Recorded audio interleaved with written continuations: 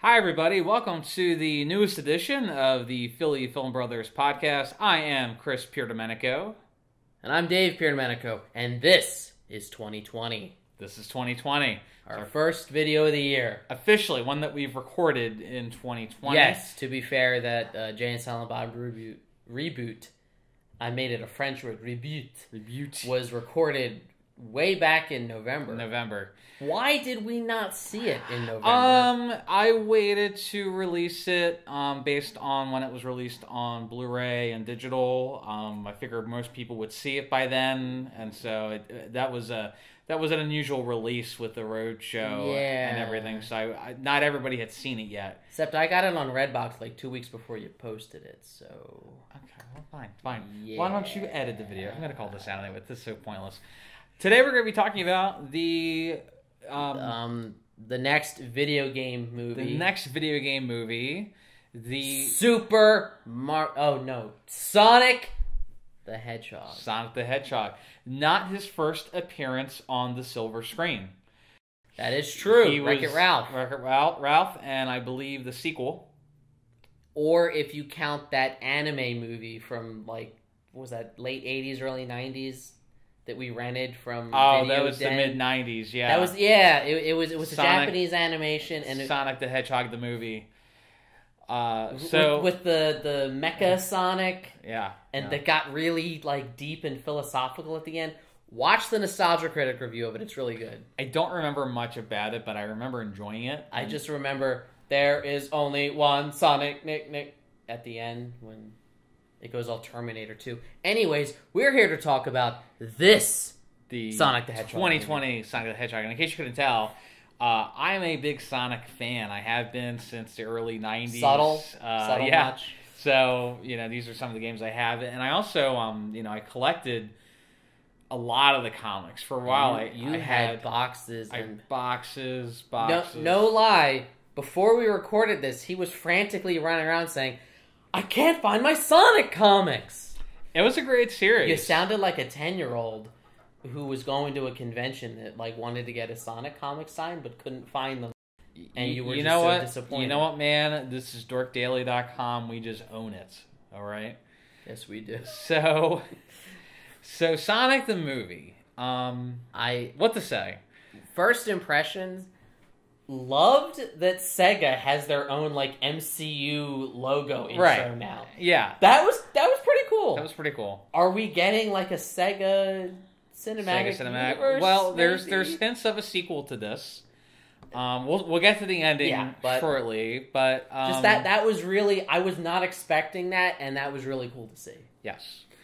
So my impression overall, and I struggled to kind of find the words for this because it's coming from someone that is a big fan.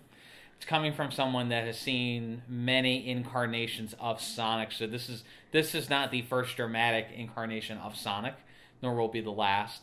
Including two television shows in the 90s. So I guess with this. I liked it. I didn't love it. That was kind of my takeaway. It was fun. Yeah, it was fun. I'll say, for me, half the jokes were legitimately smart and witty and funny and got me. The other half felt like they were out of a Disney Channel show. They just really corny, cheesy. You went. You drove them and you made the give me 5 stars Uber joke. Okay, you could have done better, movie. It did seem more like a kid's movie. It did. In this case. Not even the first movie where James Marsden has spent the whole movie with a CGI sidekick that he ends up joining. For those of you... Well, now he's typecast, so... You get killed off in one X-Men movie and your career's doomed for life. Apparently. Actually, you could say the third movie where he's off an animated one if you count Enchanted. Yeah, I guess so. Technically. Yes. So he does not do well when he's not Cyclops. I thought that the idea was very creative. I thought the idea of bringing Sonic into the world, it's first of all, on paper, how do you do a Sonic the Hedgehog live-action movie. Maybe one of the most infamous examples of doing a live-action video game adaptation was the Super Mario Brothers movie, which we will review at some point on here. We do not speak. We do not speak. It doesn't exist. So it's, that movie is the film that shall not be named. So it's tough. It is tough to do. Well, it's because it's such a bizarre concept. Do you do it in their world, or do you bring it into our world? And this one kind of did both. Kind of. But, you know, it treated Sonic... I mean, it followed a lot of the same cliches as, oh, here's a character who's like a creature that's not supposed to be in our world. You might say a fish out of water. Yes. Is the trope. Yes. You know, it's almost like... I mean, I feel like ever since E.T., there have been movies about, oh, here's this little critter that doesn't belong in our world, but he's here, the government's looking for him, and some kid or immature adult buddies up with him, and they go on an adventure and learn about each other and all that. Then they become best friends, and there's a part in the middle where, oh no, they're not friends, or he was only using him, and we're not cool, but then in the end, it's all okay. We didn't even really have that too much in this. There wasn't like the break, like the character at the lowest point. I was trying to think of what would this be comparable to in recent history, and the closest thing really is Detective Pikachu. Which in itself was kind of like a takeoff of Who Framed Roger Rabbit. But I would argue that Detective Pikachu was a better movie, in my opinion. Because in Detective Pikachu, that was the world. Yeah. This was supposed to be our world. And maybe Pokemon is a more adaptable sort of franchise. I will say that I liked that it started that the world Sonic inhabits is a completely animated world. Yeah. So, did you notice who? It explains his look. Did you notice who attacked him? What they look like? No, who? They look like Echidnas. They look like what Knuckles is. Oh, I did not realize that. Yeah, because I'm like, wait, is that Knuckles? And so I wonder if that would kind of be cool if they... Because I'd be open for a sequel to this, if they tie that in to a sequel of some sorts. But I mean, there's plenty of stories they could adapt. So let's... Elephant in the room. We gotta get this out of the way. How do we feel about how Sonic looked? I thought that was one of the best parts of the movie. I thought that the CGI for him, I mean, if you're going to do Sonic CGI, it worked for me. I think it was definitely a great choice to do, I mean, as much as it cost, and I know there's some controversy over that, but I think it definitely paid off. I think, did you not think so? I mean, yeah, to your point, I think it was better to make... Especially because he was coming from his own world. It makes sense that he should look like this Sonic. Speaking to the controversy, I've heard some of that too. I honestly... I don't really know enough about it to really say either... I heard things. Mm-hmm. You know, I'll have to research further. I know that they even pushed back. This was supposed to come out in, I think, November. Yeah. But they pushed it back, 3 months, just so they could rework all the CGI after the whole world complained. And that is controversial in and of itself because, for the first time, the audience is really telling the production company what to do. And I think in one sense it's great that the Paramount listened, that... I think we should reward good behavior, but then what kind of precedent does it set as well for I don't creativity? I wonder. I don't necessarily want directors face enough pressure from studios and producers and just business people that they're not creative types. Mm-hmm. They follow the money. There's enough pressure between those two that I wouldn't want to see... Like, in this instance, I think that was the better choice. Yeah. But what if down the line, you've got a movie coming out and, something gets leaked about the plot.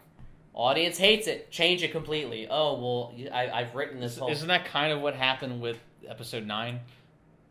Supposedly? I mean, that happened because of the backlash of Last Jedi.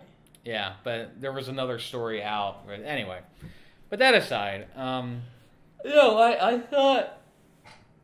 You know me. I'm normally... I despise CGI when it's used unnecessarily. I sort of... I sided with Christopher Nolan in the sense that only when it's absolutely necessary. That said... So you would have preferred an actual hedgehog be used, is what you're saying? You know, there's not a lot of jobs out there for hedgehogs, and they're struggling. Did you know that the hedgehog unemployment rate is actually at 100%? Wow, that's sad.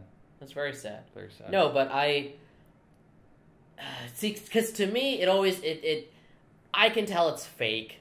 Takes me out of it.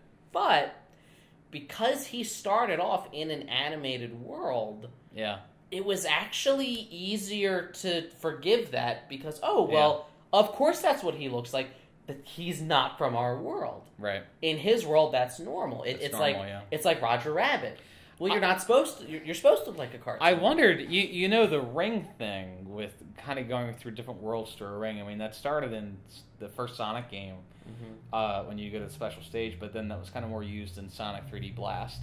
So that was kind of an interesting. There were little tributes to the game. Kind of there were. There. I love that they called Robotnik Eggman. Yeah, near the end.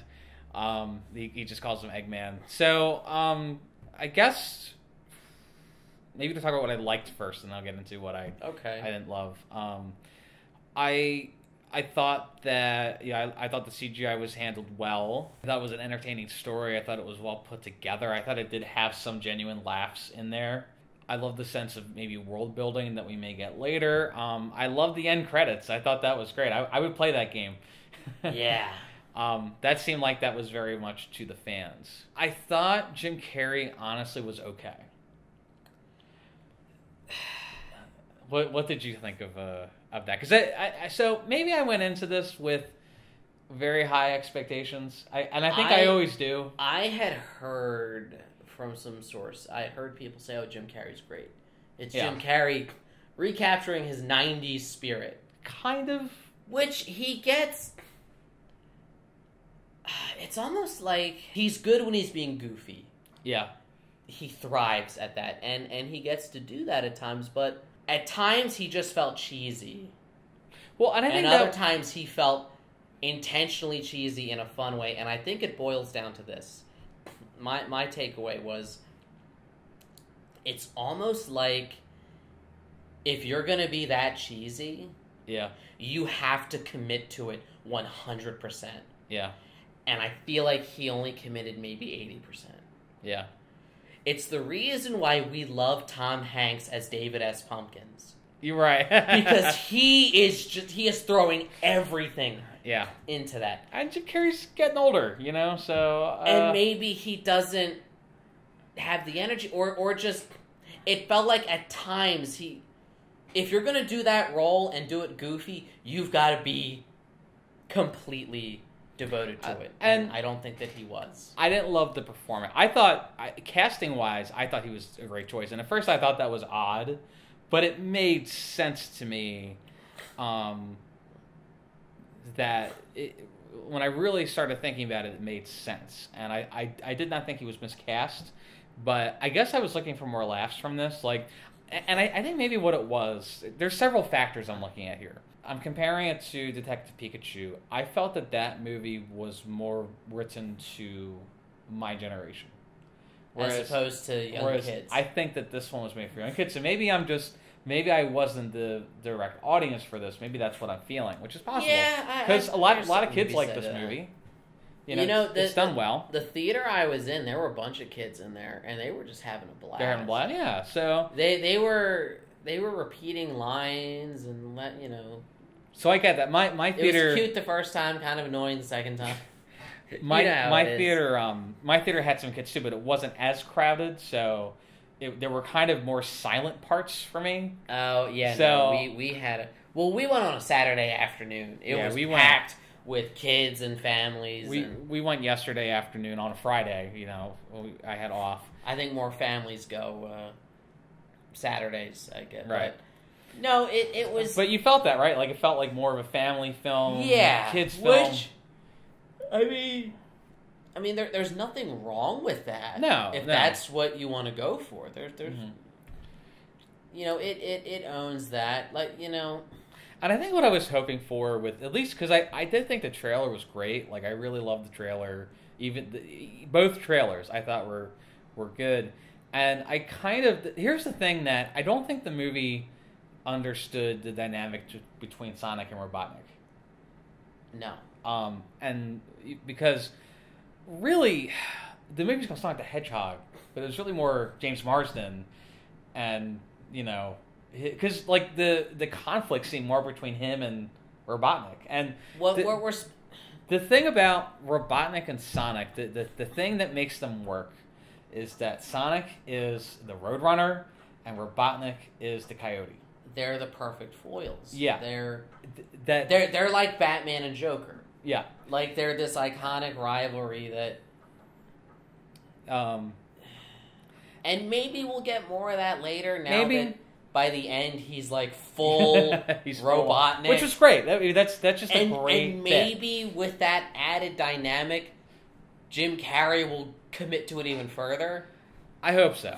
But I mean, with this, like, we did not see much of that conflict, and what makes Sonic and Robotnik work in every incarnation I've seen is Sonic humiliates Robotnik. That is their chemistry.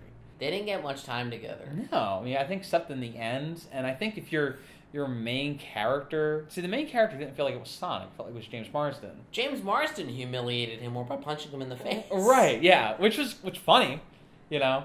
But James Marsden isn't supposed to be Robotnik's arch nemesis. Yeah, I think that's why it felt off to me. Yeah, I can see why if you're going in purely as a Sonic fan, I don't. You'll probably just think it's okay, but for kids, yeah, I think and a lot of the humor, again, came from stuff that had nothing to do with Sonic, like James Marsden's sister-in-law that hated him. Right. She got a lot of funny lines, but that's what I mean is that a lot of the humor I think was just. Well, it just seemed like kind of here's an average comedy. It felt like half the jokes were written by someone who was really trying to be smart and witty, especially that Olive Garden bit at the very end. And the other half was written by a studio-approved committee that said, the chart says that this joke works for this. Yeah. It could have had more heart. And I was kind of hoping for that, especially with Jim Carrey, and I really wanted to like this more than I did. And I didn't dislike it. I liked it, but I wanted to love it. And, you know, and I'm a huge Sonic fan. Sonic has a mixed reputation in the video game realm. He's had some great video games. He's had some bad video games. So he's always kind of been the underdog in some ways. I mean, to Mario.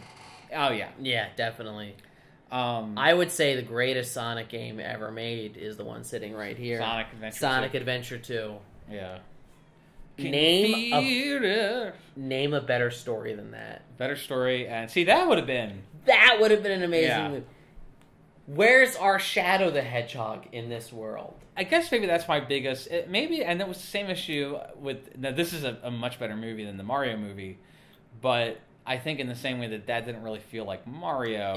This didn't feel like. It felt more like here's a generic, okay, decent. Yeah. Kids adventure comedy, unless they're Sonic. Like, that plot could have worked with anybody. Yeah. Although I think having Robotnik be the villain, I thought was great. I think, and you know, now that I think back, like he did embody Robotnik, and so I just think if you had him and him facing off with Sonic, and just I was waiting for Sonic to just keep like outsmarting him, because that's what would happen in every incarnation, every cartoon, every comic. I mean, I know the stories. I mean, he always had nicknames for Robotnik, like Robotnik, you know. And yeah, I don't know. Like I really would like to have seen, maybe in the next one he'll be so enraged from being in that world. Maybe they felt like they had to make a kind of more generic one this first time just to get the audience. Yeah. No, I hope it does well. I hope it does because it deserves to do well. Especially after all the everyone who complained, you better go see it now that they fixed it. No, they're going to go watch it online because they have no standards for themselves. Films are meant to be seen in a theater. Yeah. Nothing beats that experience. IMAX, if you can. If you can get something for free, people are going to do it because that's how people are. Actually, I'm lying. Not every movie's worth seeing in IMAX. Fair enough. There's like a playfulness to him when he messes with Robotnik. Yeah. And it's almost like this one, he was vulnerable a lot. Yeah. He wasn't really... Like, he was away from his home, he was scared, he was injured, his shoes were all messed up.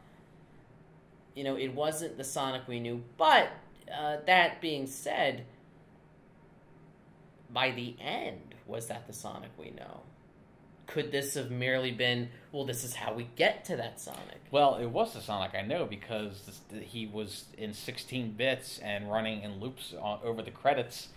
So, That's not exactly what I meant. I know.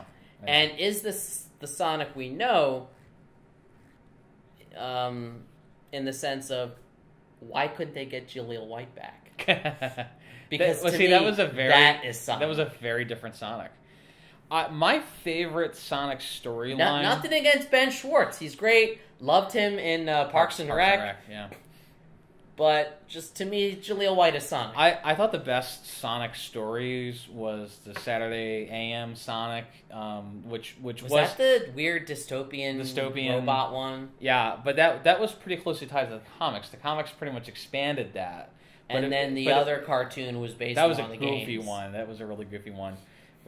Very different portrayals of Robotnik, but I like the kind of more serious take where essentially it's Robotnik has kind of already taken over the world, and Sonic and the other animals are freedom fighters, and they're trying to take him down. It's almost like Star Wars. It's like and he had that machine where he could take an animal and turn them into a robot. The roboticizer. And I guess with this, I was kind of hoping they have like little remnants of an environmental message, but Sonic, every incarnation of Sonic has been some type of environmental message. I mean, the original game is he's breaking robots and freeing animals. The whole game is freeing animals. Yeah. All right.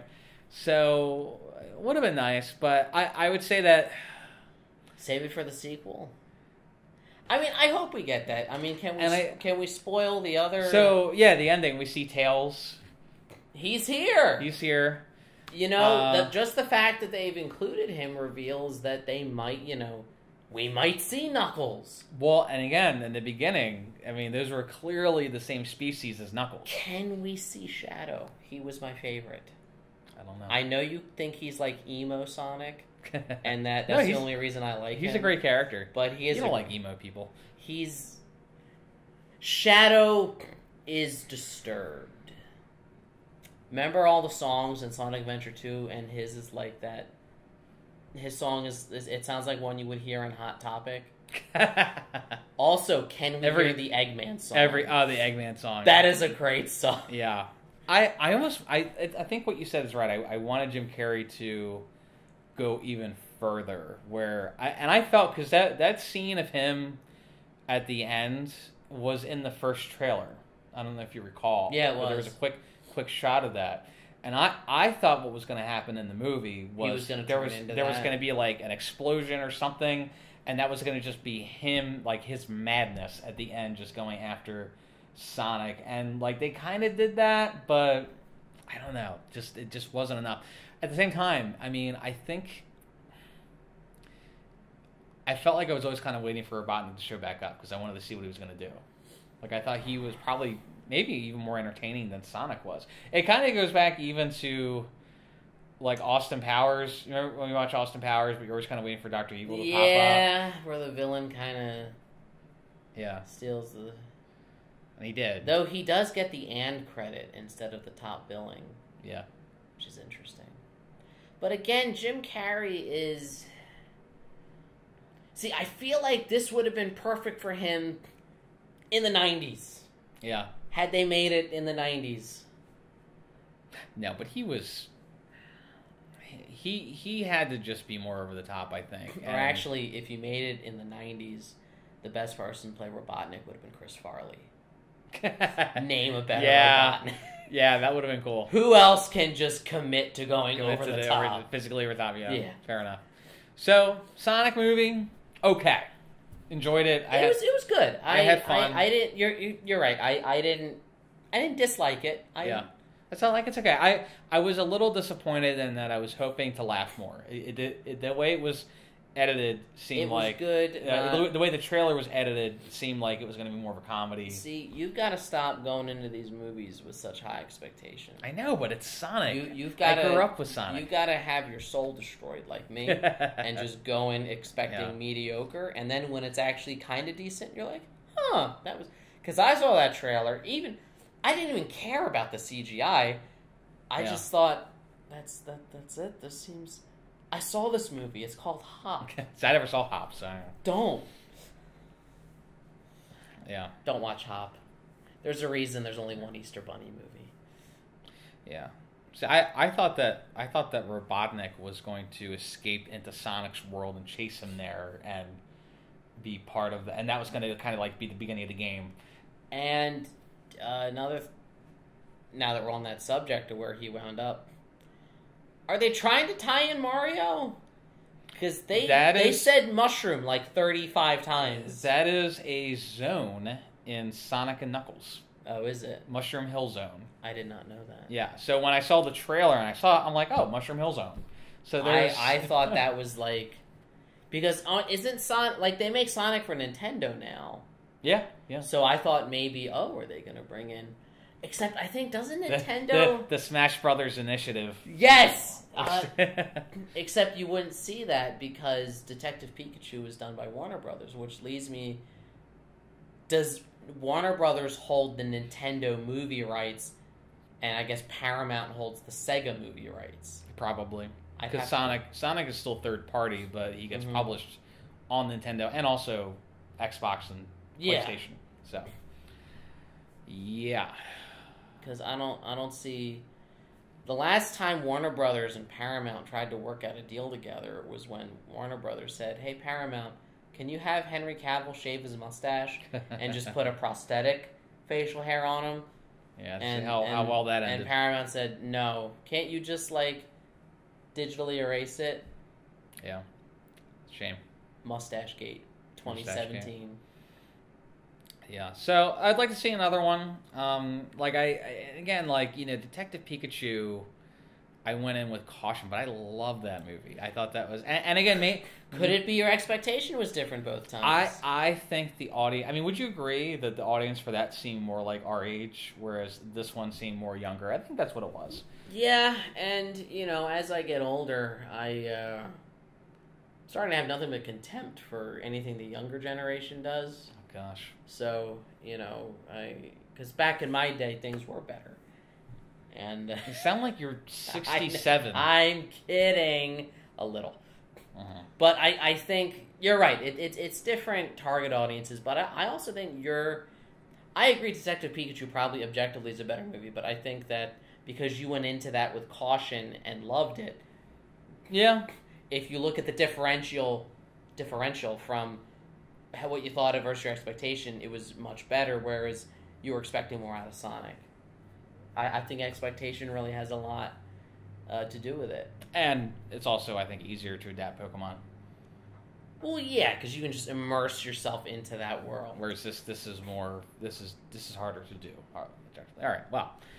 So that was... that's all we have this week for Sonic the Hedgehog. Sonic the Hedgehog on Philly Film Brothers Podcast. Please follow us online at dorkdaily.com, facebook.com/dorkdaily, and we will see you next time. I want to mention, I got a free poster going to the movie. He got a free poster. And there's activities on the back for me to do while I wait. And in case you're not clever enough to complete them, the answers are down here. You just flip it upside down. You got the answers. They're right there. Yes. So. I did not get a poster because apparently Regal was not giving out posters. Well, I don't care how a movie is. If I get something for free, that makes my day. I got a poster for Knives Out. That was cool. See, I'm bummed I didn't get that. And I got trading cards for Spider-Man Into the Spider-Verse. That was cool. This is a cool thing, though. That is pretty cool. Yeah. It's very blue. This will look nice in my office. So. All right.